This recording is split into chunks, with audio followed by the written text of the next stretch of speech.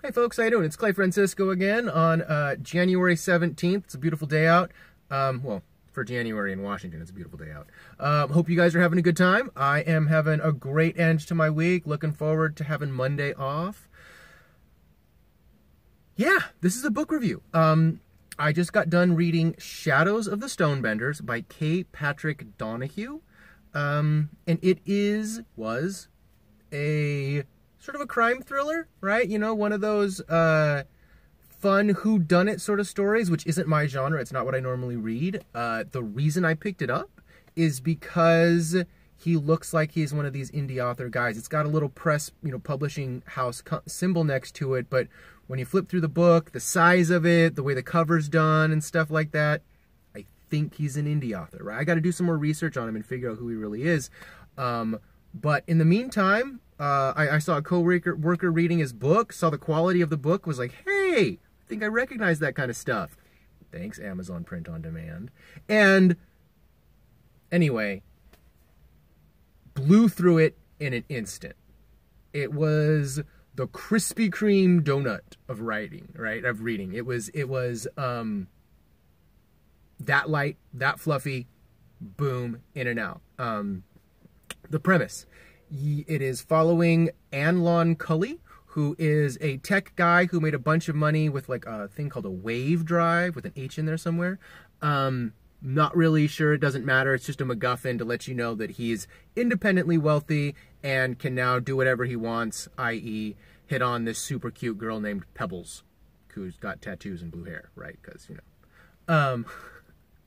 So the love interest stuff's a little bit silly for me, but the main premise of this guy who's got his, independently wealthy, makes sense, that way he's got all the free time to do this, had I don't know if he was a rich uncle, but it was an archaeologist uncle who had all of this secret stuff, these little stones that were related to a secret society that's going to completely blow humanity's understanding of our timeline and how we evolved. And, it's the Atlantis myth kind of stuff, right? Where this archaeologist has discovered these certain stones. There's like the sound stone, the port stone, the life stone, the seed stone. There's a bunch of them.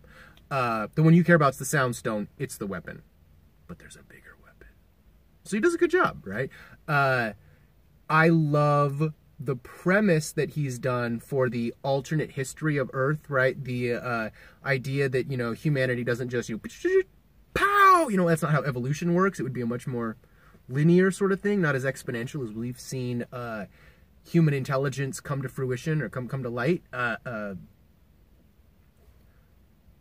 So I really like the research he did in the alternate history portion of it. It makes it seem very factual, very reality-based. The stones themselves, are magic, but of course, any sufficiently advanced technology, we know all about that. It's good. It's light. If you like that sort of thing, right? It was a little bit light for me, I do have to be honest. I will definitely read the second book, right?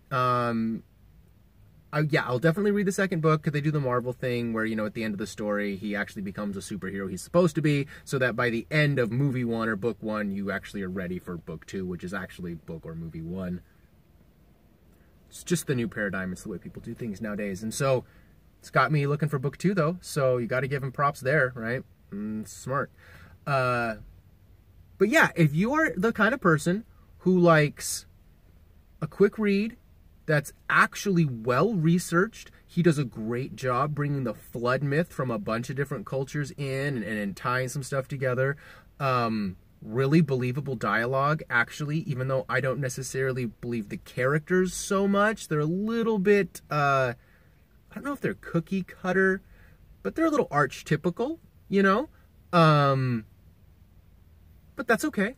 Right? That's all good. It works really well for that style of story, right? There is, Anlon himself, who's the main character, who's an independently wealthy nerd, who's very, very smart, but not necessarily socially the most adept person. He's got Pebbles, or Eleanor Carver? Eleanor something or other, and she is the super smart, you know, lawyer with a past. And then there's the cop lady, right, who is not quite the other love interest, but she adds a little bit of you know, tension.